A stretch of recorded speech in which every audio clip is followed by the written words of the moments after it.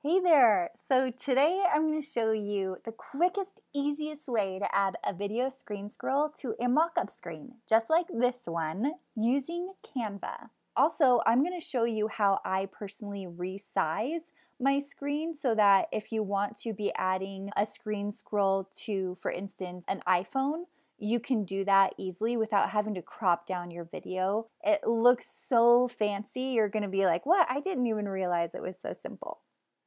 So first what you want to do is grab a mock-up image. So I've already grabbed this one. I grabbed it from the Wellness Stock Shop mock-up collection.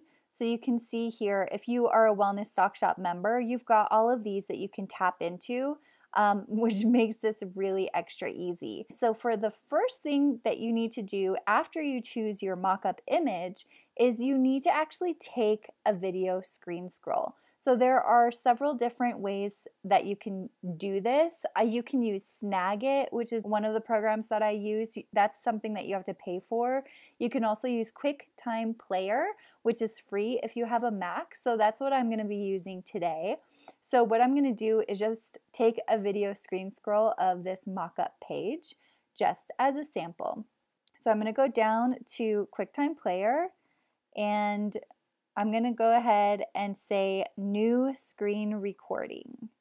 And then it lets you size it however you want. So when you're considering which size you want to be recording, you need to keep in mind the size of the mock-up screen you're going to be adding this to. As you can see, this is a lot more long and narrow than the iPad screen that I have, but that's going to be okay because there's a lot of white space on either side, so I'll be able to size it down. I'm just going to go ahead and do this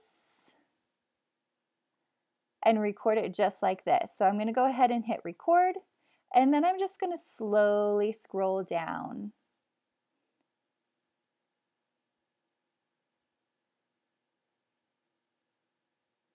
And then when I'm done, I'm just going to go ahead and hit stop, and I've got my video recording.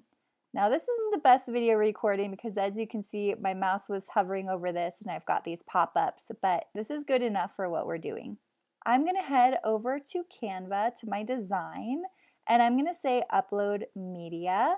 Go to my device. I have my screen recording here. And you'll see that it's uploading it here to videos. I can go ahead and click on this, drag it over, and start to resize it for my mock-up screen. So the mock-up screen isn't completely straight on, so I'm going to move it around a little bit. I'm going to drag these sides in until it's about the size of the screen. Then I'm going to try to drag it over and center it as well as I can. If you need to make micro movements, you can use your up and down arrow or side by side arrow just like this. And then I'm going to crop this in on the sides and see how well this fits my screen. So you're just going to finesse it here. I can hit play and I see that my video scroll is inside the screen. It's so easy. So in addition to this, when you click on the video, you'll see it's 13.8 seconds and you can crop it here if you would like. And then you can flip it, but let's go ahead to this where it shows the seconds. You can actually trim down the video. So this is only 13.8 seconds. It's important to know that on Instagram stories and Instagram reels, if you're going to be creating a video for that, the limit is 15 seconds. So you want to make sure to crop your video down by just dragging the sides here until you get to your desired time. But I don't need to do that. It looks great to me, so I'm just going to hit done. And then you can just go ahead and download your image just like normal. You can download it as a video, an MP4 video, or a GIF. And it depends on what platform you're loading it onto. But if you are loading it into Instagram or sending it in an email or putting it on your blog, I always download it as a GIF. That's how it works best for me. The other thing I want to show you is the image that you've created and put into the screen can be too bright. So if you want to make it look a little bit more realistic, you can go up here to the transparency and just dim it ever so slightly to make it look a little bit more realistic.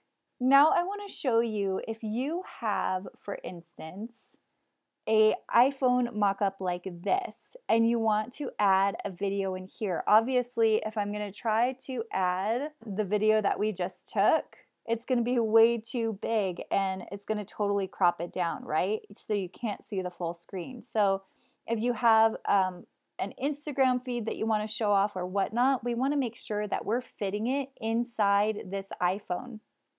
So one thing that you can do is you can just size your screen down manually and try to guess how wide it needs to be for an iPhone. So we could just do this and try to get it right. However, a lot of times that's really difficult to do. So I just wanted to bring your awareness to a little plugin that I have. It's right up here, you can see it. It's called Viewport Resizer. So this is just something that I got for free, and I can click on it here and it's going to show up with this bar on top, and it shows me all of these different sizing options. So it shows me an iPad Pro, the desktop screen, or a regular iPad, or here's an iPhone X. So I'm going to go ahead and click on that, and it automatically resizes this screen for me. And so I can go ahead and now take a video scroll of this. So let me show you what that's like. So we're going to go to QuickTime Player again, do a new screen recording, and I'm just going to fit it around this screen here.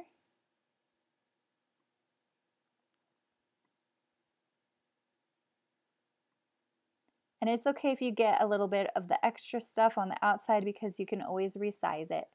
No problem. So we're just going to go ahead and record this. The tricky part is getting the slider on the side.